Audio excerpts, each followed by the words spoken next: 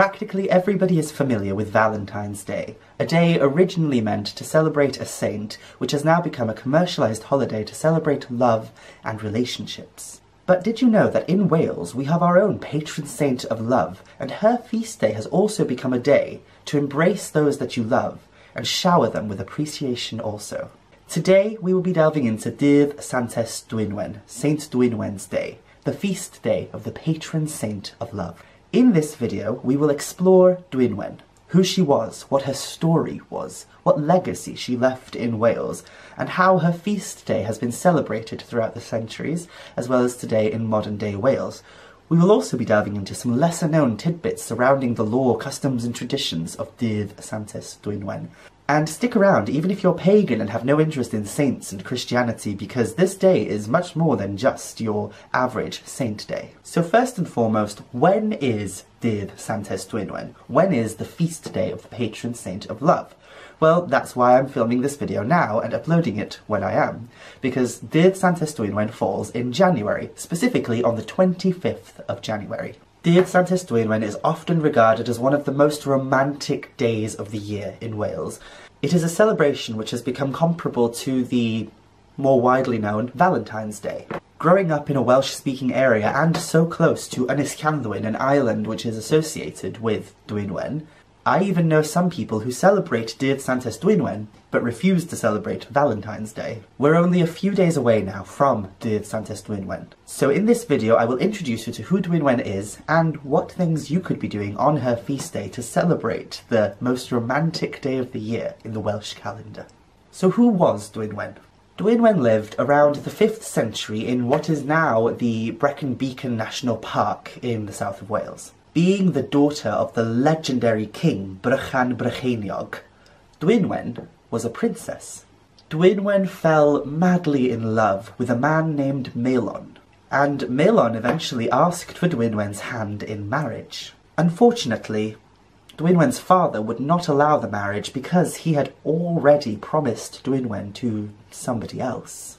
Distraught at the idea of marrying someone else, someone she did not even love, and longing for the man that she did love, Dwynwen prayed for her feelings towards Maelon to dissipate and disappear, so that she could be a good princess and follow along with her father's wishes of marrying who he wanted her to. As Dwynwen pled and asked please for God to take away her love for Maelon so that she may go along with her father's plans, one day, an angel appeared before her. The angel came to her and offered her a potion. This potion, the angel said, will take away your love and answer your prayers.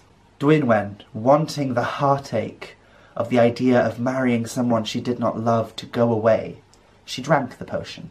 But to her surprise, the effect of the potion was that Maelon was turned into a block of ice. And so Dwynwen began to plead again, asking, please, can you just let Maelon be released from this spell, turned back to normal, and so that he could live the rest of his life. As she called and prayed and asked to the heavens for God himself, God eventually answered. Firstly, Dwynwen asked that Maelon be thawed and no longer be a block of ice. Secondly, she prayed to God that he would help all true lovers find their true love. And finally, as an act of sacrifice, Dwynwen said that if God answered these wishes, that she would devote her life to God, would never marry, and would never fall in love again. God granted all her wishes. Maelon thawed and turned back to normal from a block of ice, and God vowed to help all true lovers find one another. In return for answering these prayers, Dwynwen devoted her life to God and became a nun. Soon after these events, Dwynwen set off to the Isle of Anglesey, Ynys Môn, where she set up a convent on Ynys Llanddwyn. Ynys Llanddwyn is a tidal island near Newbuch in North Wales in Anglesey. Back in Dwynwen's time, the island probably wouldn't have been an island, and it's barely an island today. It's a tidal island, so it's only an island when the tide is fully in. You can still walk to the island when the tide is out. It's likely that during Dwynwen's era, her island would have been a peninsula. Upon Llanddwyn, Dwynwen set up a convent and lived out the rest of her life in service to God. Living as a hermit and devoid of love, Dwynwen devoted her life to helping others, and there are tales of her learning the healing properties of herbs so that she could help people with illnesses if they came to her. That version of the tale, however, is not the only version of the tale, and there are some sources that claim an older version of the tale is a little darker and delves into topics that are quite difficult to discuss. I'm just going to put a trigger warning here, a little content warning for anybody who does not want to hear the rest of this section, because we will be delving into topics such as sexual assault, abuse and violence against women. So if that is something that you do not want to hear about, I'm going to put a time on screen now. If you skip to that time, that's when I stop talking about this current topic and we'll move on to the rest of the video talking about Dwynwen and Dydd Santes Dwynwen.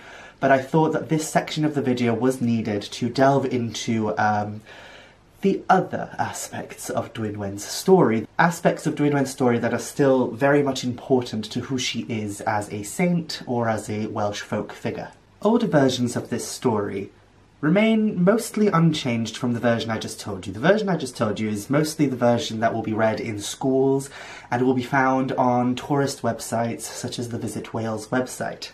However, there are a few details that have been changed from older versions of the tale. For example, in older versions of the story, when Dwynwen finds out that she cannot marry Maelon because she's been promised to someone else, it is said that Maelon either pushes himself upon Dwynwen, giving her sexual advances and trying to get her to partake in premarital sexual relations, or more explicit versions state that Maelon loses his temper with Dwynwen and sexually assaults her.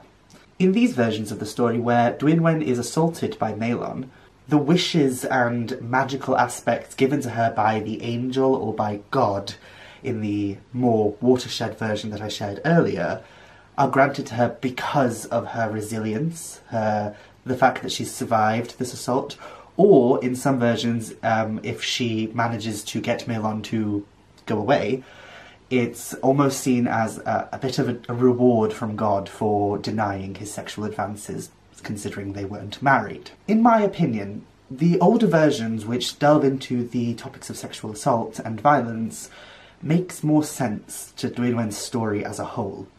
When you listen to the more watershed version that is often shared in schools or on websites, it can lead to a lot of confusion. People might ask, well, where did Maelon go after all this happened? Did he just vanish?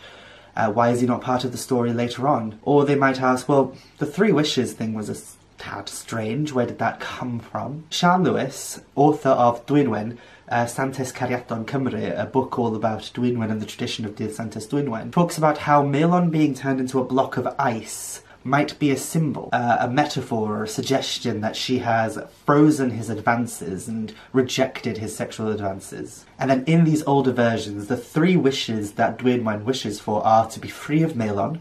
So Maelon is thawed from the block of ice and then he goes home, vanishes. Secondly, rather than she wishes that God would help all true lovers, she specifically says, I want to help all lovers. I want to be there for people who are in need, for lovers who are struggling or for people who are struggling in their relationships. And so she takes on the characteristic of a person who is a helper to lovers, someone who helps lovers in need. And then of course the third wish being that she could devote herself to this full time, sacrificing her entire life to help lovers and to be in service to God. And then in these older versions, Dwynwen, as well as many other of her siblings, Brychan Brycheiniog's children, go off and they preach about Christianity and God to the whole of Wales before eventually setting off on a little boat to establish their convent in Llanddwyn, Ynys Llanddwyn. These omitted aspects of Dwynwen's story are important, and I think they're worth mentioning,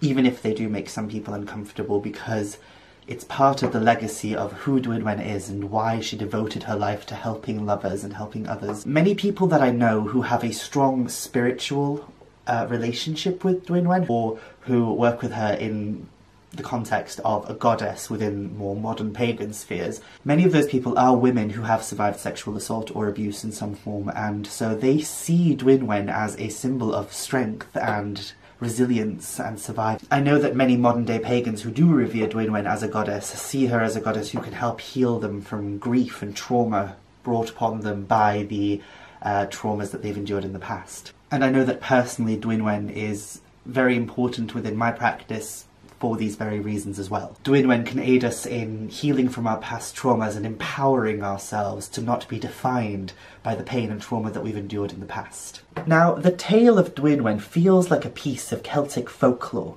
It speaks of potions and spells and magic in a way that most Christian stories don't.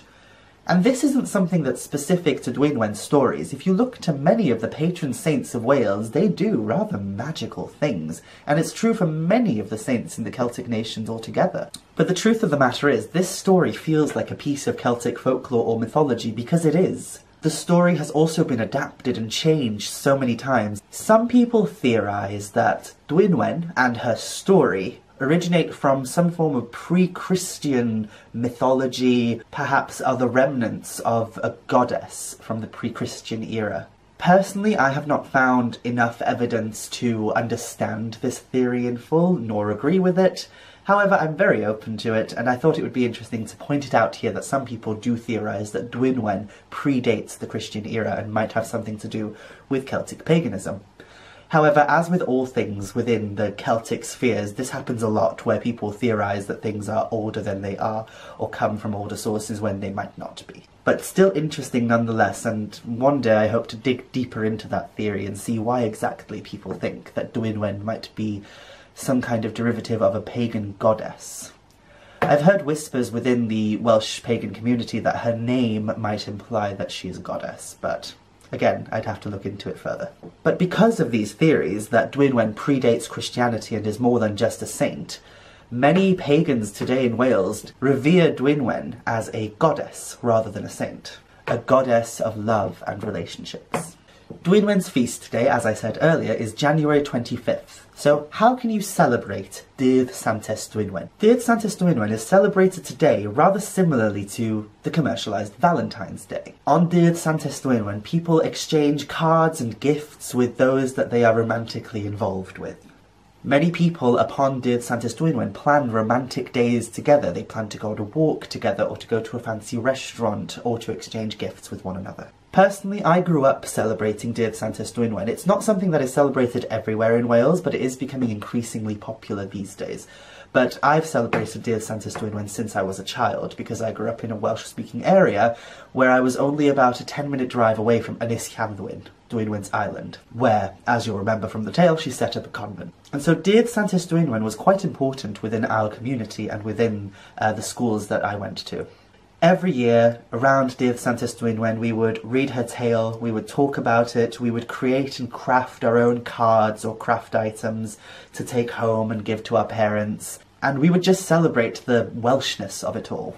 I remember vividly making cards on Dydd Santes Dwynwen to take home, and we would usually make these cards for our parents or our grandparents, but some people sometimes would make cards for their school crushes, and they would put them in their little drawers, because we had these little drawers in the side of the room, kind of like the idea of lockers in TV and such when you watch American school dramas. We had these little drawers in primary school, and people would sometimes sneak in little Santes Dwynwen cards on Dydd Santes Dwynwen to the people that they fancied. Though mostly celebrated as a day to honour those that you are romantically involved with, Dydd Santes Dwynwen can also be more than that. In my area, particularly, I remember people viewed Dydd Santes Dwynwen not just as a day to celebrate romantic relationships, but love in all its forms. People would give cards and gifts to those they loved in any capacity, not just romantically. So as I said, we would often give cards to our parents, or our grandparents, our family members, those that we loved, or sometimes even friends. Friends, family, pets. Love is love, and I see Dydd Santes Dwynwen not just as a day to celebrate romantic relationships, but as a day to celebrate love in its entirety.